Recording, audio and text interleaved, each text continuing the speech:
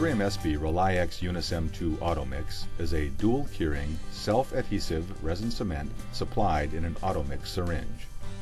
It is used for the adhesive cementation of indirect all-ceramic, composite, or metal restorations and for posts and screws. When RelyX Unicem 2 Automix is used, bonding and conditioning of the tooth structure is not necessary. Prior to final cementation, clean the preparation or cavity thoroughly with pumice slurry, rinse with a water spray, and lightly air dry or use cotton pellets to dry it off.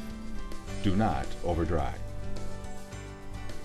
Remove and discard the sealing cap from the Automix syringe. Check the syringe opening for blockage. Remove any paste plugs. Ensure equal base and catalyst paste flow by squeezing out a small quantity of paste and discard. Attach the mixing tip and secure it by turning it to the right.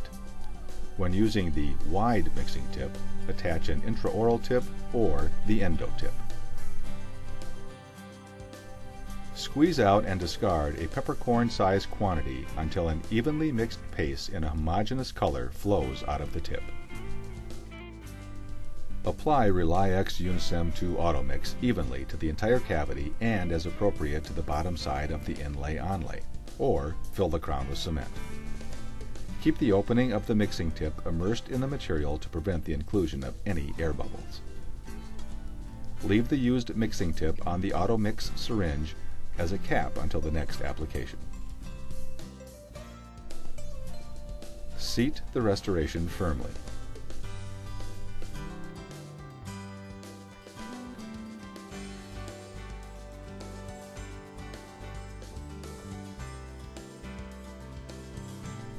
Excess cement is best removed after brief 2-second light exposure or during gel phase, starting 3 minutes after beginning of mixing. For final curing, light cure each surface for 20 seconds. This video shows an edited clinical case. For complete directions and procedural steps, please refer to the product instructions for use and/or the technique guide.